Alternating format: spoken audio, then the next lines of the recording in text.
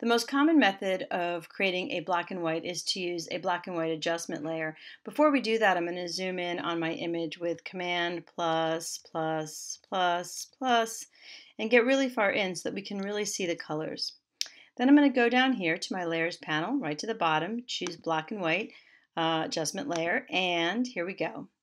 So the default comes up, and you'll notice that it creates the black and white using all of the color channels in the image.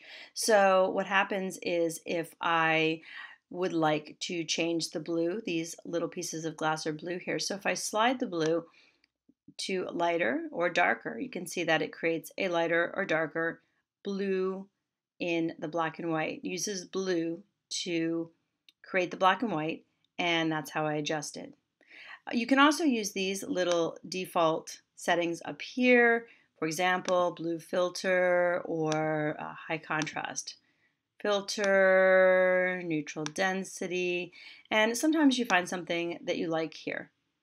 If you don't find something that you like there, I'm going to go ahead and put the settings all the way back to normal. This little arrow here will do that, and that is the default that I had when I first created my black and white. What I can also do, and I really like this method, is to go over here and click on this little finger icon. I can then go right into my image and click on the color I'd like to make lighter or darker. So if I click here, I can pull it to the right, and it's going to take the yellow and make the yellow a little bit lighter. I can go down here and click and move the blue, make the blue a little bit darker.